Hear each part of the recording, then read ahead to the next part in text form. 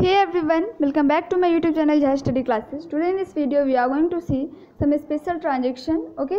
Means entries for some special transaction. This is the part 3 of this chapter, means chapter 10, that is journal entries. So let's start it. Number 1 is outstanding expenses. So expenses account DR to outstanding expenses account, being expenses outstanding. Next, prepaid expenses or advance. So prepaid expenses account DR to expenses account, being expenses paid in advance.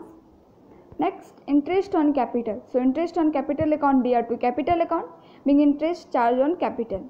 Depreciation on asset. So depreciation account DR to asset account, being depreciation made. Next, for accrued income account DR to income account,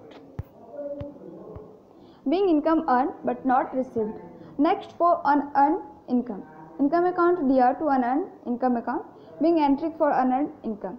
Next, loss in transit, that is loss in transit account to DR to purchase or goods account, being goods loss in transit or transaction. Next, loss by fire. So loss by fire account DR to purchases or goods account DR.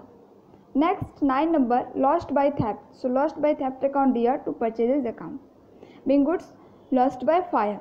Next, claim admitted by insurance company. So the entry will be claim or insurance company account DR to loss by theft, fire or transit account DR, being claim admitted by insurance company. Now claim received from insurance company. So cash account DR to insurance company account, being claim received from insurance company. So these are some entries related to some special transaction. So that's all for today. Please like this video, and if you have any problem regarding this chapter or previous chapter, please comment down in comment section. Thanks for watching the video.